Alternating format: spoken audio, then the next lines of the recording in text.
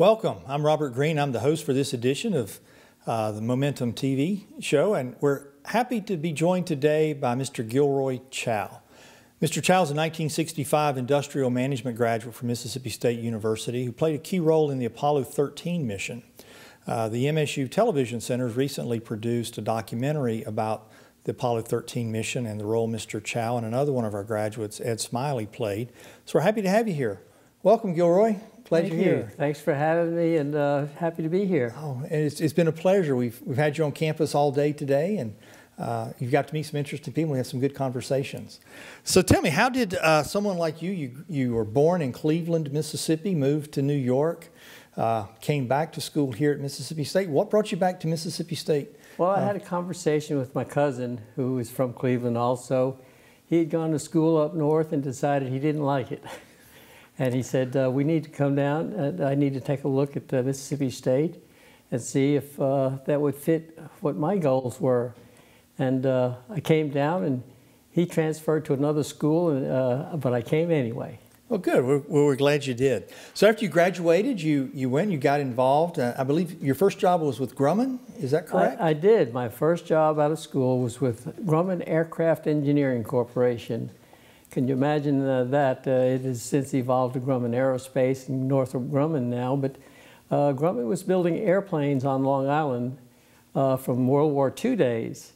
And they had an opening, and I started there. Once I started there, went from airplanes, I had an opportunity to work on the Lunar Module, the first spacecraft built to operate entirely in space and no Earth constraints. And so that was where I started my first workaday world, was at Grumman Aircraft. That's great. And of course the Lunar Module, as you said, it was the first real spacecraft, and I believe that was only the third mission actually going to the moon. And of course along the way there was an explosion, caused a little bit of excitement. And instead of landing on the moon, the Lunar Module became essentially the lifeboat. Where were you, and what was your reaction when you first heard about the explosion on Apollo XIII? Yeah, the nature of the task is Grumman built the Lunar Module in Bethpage, New York, with parts from all over the country. And then the ascent and the descent stage were shipped to Kennedy Space Center on the Pregnant Guppy. It was a plane that was modified to take large objects. And so it was shipped down as the ascent and descent stage, and then we assembled, tested, and checked out, and added any modifications, late modifications, down at Kennedy Space Center. And so it came down, and we did our role. And then once we put it in the slaw on top of the Saturn V, our job was finished. And we would get ready to process the next Lunar Module, because the original schedule had us doing a launch every 4 months. And that was the plan. But for 13, I got a call in the middle of the night that said, there's been an explosion on board, and you need to come in to see what we can do. Normally our roles were finished, but here they wanted all the expertise they could gather.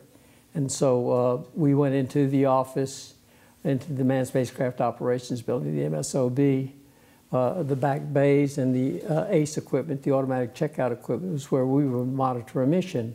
But our role at that time was to monitor only, but here, unscripted, they needed all the help we can get. So the propulsion people got together, the guidance and navigation, and the ECS, the environmental control system. So my department manager assigned me to ECS, and so we started to devise ways to see how we could help. And that was my direct involvement. So of course you got involved in really figuring out how to take the lithium hydroxide canisters from the command module and use them in the Lunar Module, because there were different shapes. How did that process work? Well, this was one of those things that they designed them differently. They Hamilton Standard was the vendor for the ECS, but they said, well, we don't want to mix them up, and we just, each one would have their own storage locations, and these would be command module, and these would be lunar module, so that it was a square peg, classic square peg in a round hole. But in some regards, the solutions were simple in that you had to work with what you had. And we knew exactly what they had up there because we had loaded the spacecraft in Florida before launch and flight. And so he said, this is what we've got, and this is what we've got to do. We've got to do something to make it work. And that's how we got involved. So I know you mentioned in the documentary that the movie Apollo 13 has some drama in it, and it didn't really happen exactly like they say. But how many trials did it take of you and the team going through to figure out how to get something that would work? Well, it took several iterations, as did most problems. You rarely solve things the first time around. You might get close or not so close, but here we got reasonably close, but then the idea of using the plastic was fine and the tape, but then it would collapse, and that's where somebody came up with the idea of using a piece of cardboard to make a tent over it, and then the suit hoses were in there because you had to have a smaller orifice to make the air flow properly. And so you had to use what was there. And so that was truly a given materials, but then you had to come up with a solution. And the ECS team was able to do that. And we were talking at lunch, we were fortunate that they had a roll of duct tape on board the spacecraft. Yeah, absolutely. So, of course, this happened in the early 1970s. Things were different back then. We didn't have the internet. And as you mentioned, you were working in Cape Canaveral, having to get instructions to Houston to get to the Apollo spacecraft. What sort of communication difficulties were there in trying to get these very precise instructions through that many channels so that your design could actually be constructed? It was actually telephone conversations. You would talk to somebody with a pencil in your hand and try to sketch up what you were hearing, and that was the magic. Because of course, Capcom, the system was the capsule communicator was always an astronaut, and usually from the backup, the support crew. You had prime crew that actually flew the mission, a backup crew that could go, just as Jack Swigert filled Tom Mattingly's slot, and then you had a third crew called support crew. The support crew would typically be the Capcom, and with 3 members, they could rotate around the clock to support a mission 24 hours. But they had to tell, and in this case, Jack Swigert ended up putting it together. And the ironic thing is, up until the explosion, Jack Swigert had never been in the Lunar Module. His role had always been command module pilot, and so he stayed in the command module and he trained in the command module, even though we had 2 simulators on the ground, 4 simulators, a command module and a lunar module, one in Houston, one in of each in Kennedy Space Center. And so, actually, I heard Harrison Schmitt said as soon as he heard about it, he went to the simulator to get inside and to develop some of the calculations to get the guys back. So everybody has a different memory and a different perspective of where they were and what they were doing to help, because it took the whole team to make an effective rescue with this new job of the lunar module to serve as the lifeboat, to take the place of the disabled service module. Of course, Fred Hayes was the lunar module pilot, and Fred Hayes is also a Mississippi native. You're a Mississippi native. Were you aware of that at the time you were working on this? And if so, how did it feel to have one person from Mississippi essentially saving the life of another? Well, that's a perspective I didn't have to later in life. Fred Hayes, of all the astronauts, is one of the most personable to work with in person, and he was one of the first astronauts that I met. I've met others at different times. You didn't meet all of them all at one time. Everybody had a different job and a different place.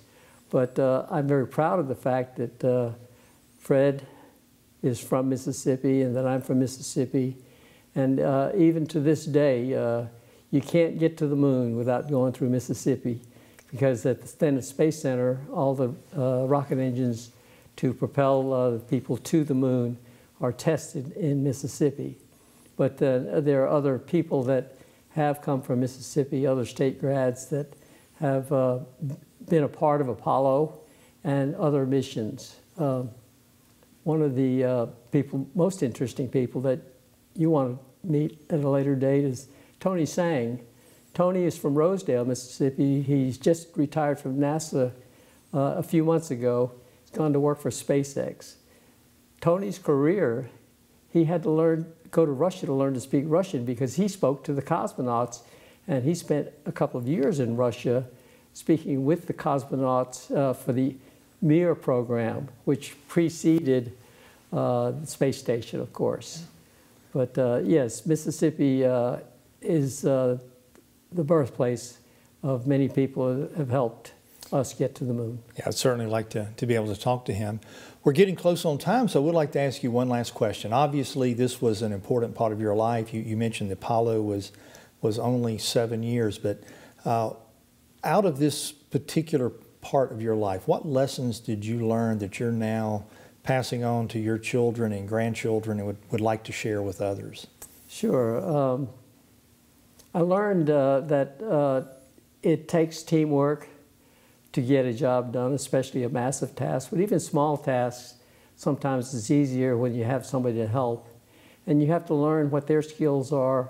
And so you have a relationship with people so that you understand them and they understand you. And the relationships that you form even at work, the task of getting along with people, even with technical skills, will take you a long way. That the relationships that you form and keep and the bonds that you make are important. So I think besides the technology, very important, but the organization it took to send men to the moon and get them back, I think the leadership that did that for us is a lesson to be well applied to any phase of life, any season of life, that you want to get along with the team and to work together to accomplish set goals. And that's a lesson that I would give to anybody, my family, friends, and work colleagues. That's a very good lesson to have. I want to thank you for taking the time to come visit with us today and join us on the show.